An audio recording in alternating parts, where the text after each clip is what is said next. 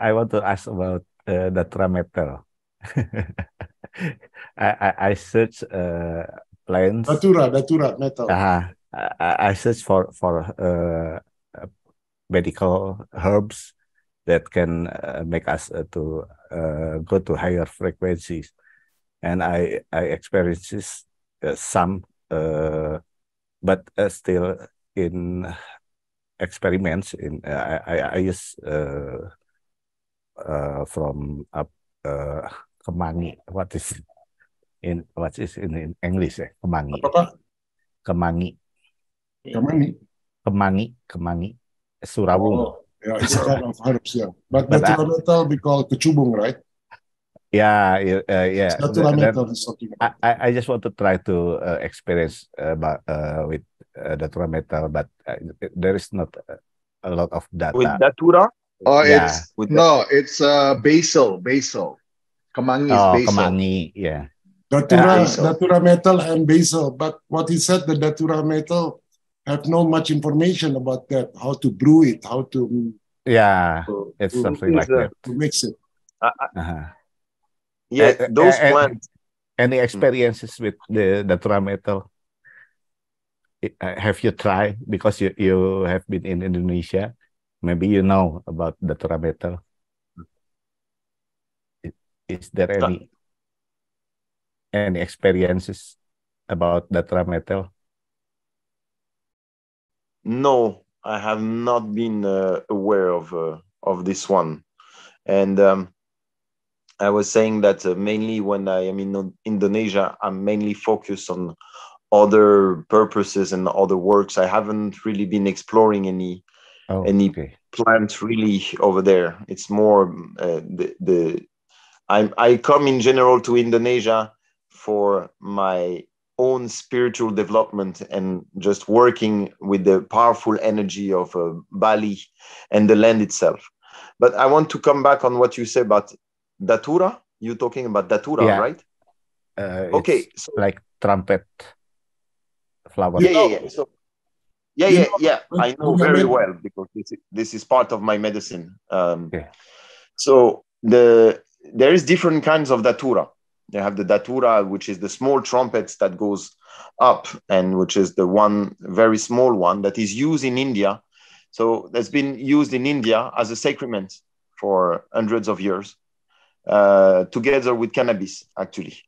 In Varanasi, in a very old Shivaic Hinduism, where they're praying to Shiva, they're using cannabis and a combination of Datura all together to enter into higher realms of frequency and frequency of the Shiva realms.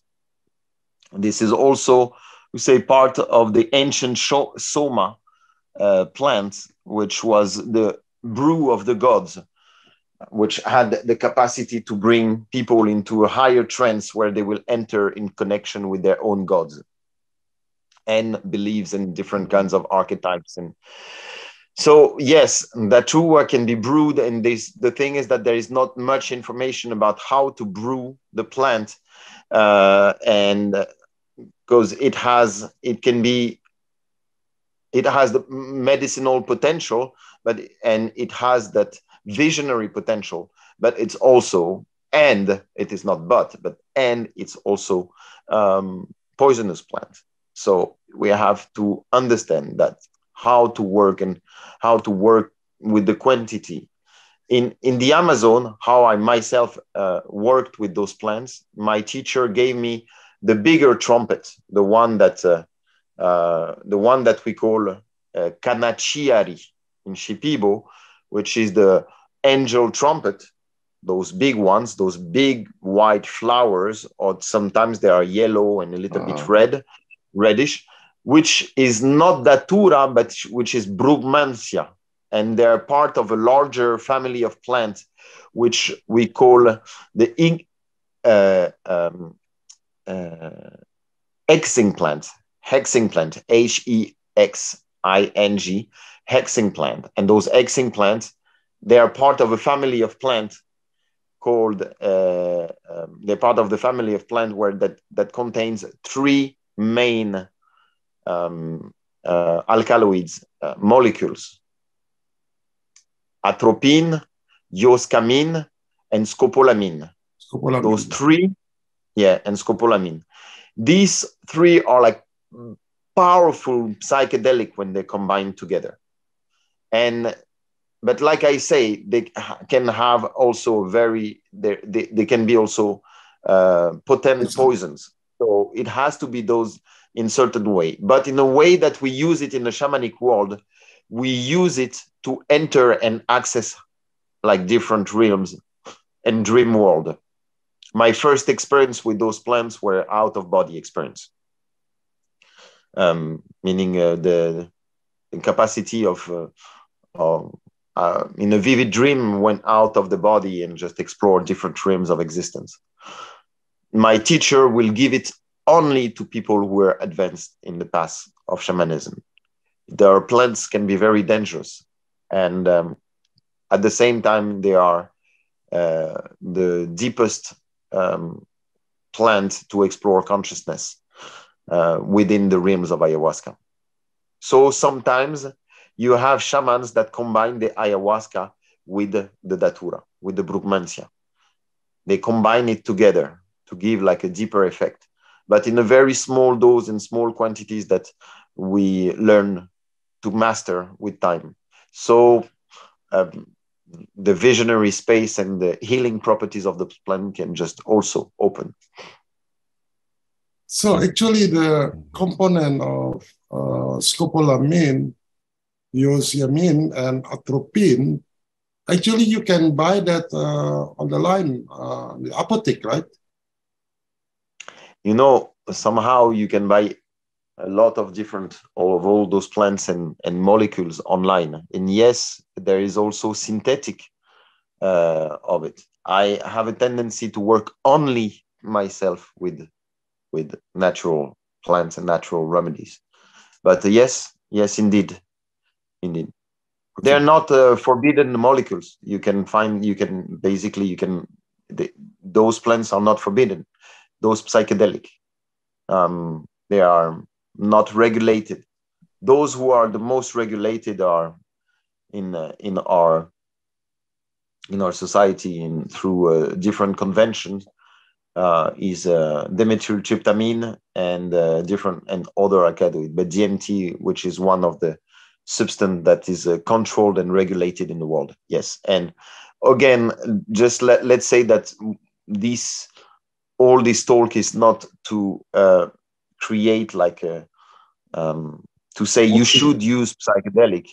I say first be aware of the regulations of your countries, and second, be aware of that if you are going to do it, you're going to do it with some people who have the knowledge, shaman, who are taking you like psychedelic experts, people who are being trained and that you're sure that they're trained, and then to experiment that. And also the last point, which is very important, it is not for everyone. It's a remedy for the world, though the entire world will not experience it directly. It is designed to be in the hands of certain people. Of course, it's like I say, it's can be like any universal remedies. But from what I saw over the years, pouring the medicine for thousands of people, I would say that not everyone is receptive to it. But those who feel deep inside the call are going to find a very, very powerful medicine for themselves to explore and a very powerful experience of life. Many people who come to those ceremonies have the experience of one lifetime. Yes. And yes, for me, this has been like an honor and my gladiator way to just bring people to awareness and to bring people to a super conscious, super awareness that could reveal themselves and find inside of this remembrance and this revealing properties of the medicine, deep healing for themselves and for their ancestors and families and for all their surrounding. Yes. So that's my way. I'm really happy that I can share it with you here, and looking forward to share with the people also on a personal level, if those who are interested into participating in those rituals. We organize retreat in Peru every year, and we are also present in other countries that either have regulated those plants, or are still working the regulation, and we have the permission somehow to work with the plant in those places. Thank you, Benjamin. I think it's already 2 hours, 10 minutes. We are more than the limit.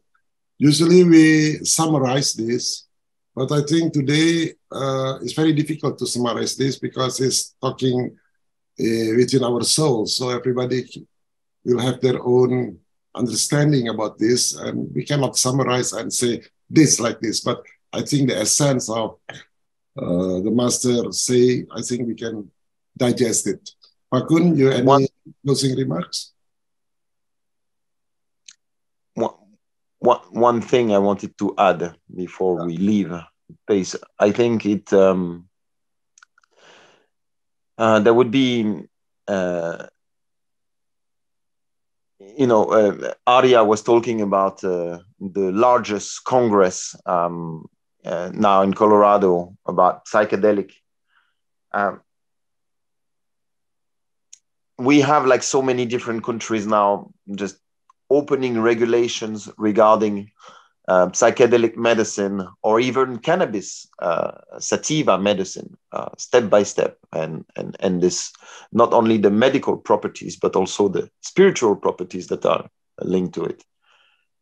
I think it is really, really time that all those differences that we have in different politics and states just start aligning with each other. As Thailand is opening, for instance, the regulation on cannabis, and USA is growing with it, and then we have in USA, within USA, the possibility to use also for religious purpose, spiritual purposes, psychedelics like peyote, that is like, for instance, very, very medicine, or ayahuasca in certain places, certain churches, around churches and spiritual organization. I think it is really, really time for also maybe a country like Indonesia to really explore on the scientific level first, because I think this is the first door to really understand a powerful medicine such as ayahuasca, but to really explore the capacities of the plant and medical properties, and not only medical properties but also spiritual properties, as it's part of the constitution of Indonesia that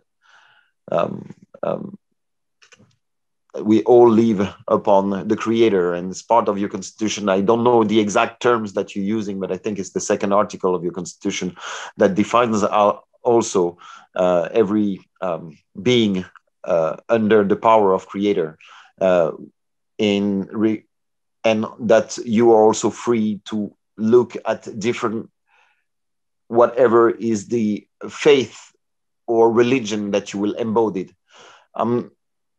There is a potential for spiritual enlightenment and spiritual knowledge into the medicine.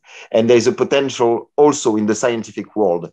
And I think ayahuasca is a very beautiful tool to explore both sides and to maybe unify what we call divine science somehow in the future. There is a huge potential for that plant to be studied, and I hope that some people will start like having studies about psychedelic also in Indonesia and in other countries around, so they can see the healing potential, and also the potential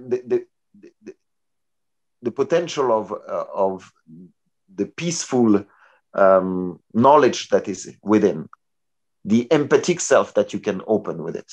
So I'm very, very happy that we could have that conversation today.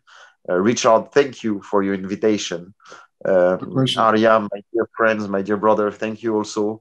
for your friendship, and for everyone that has been here listening to this episode of Gladiator Bangsa. Again, thank you.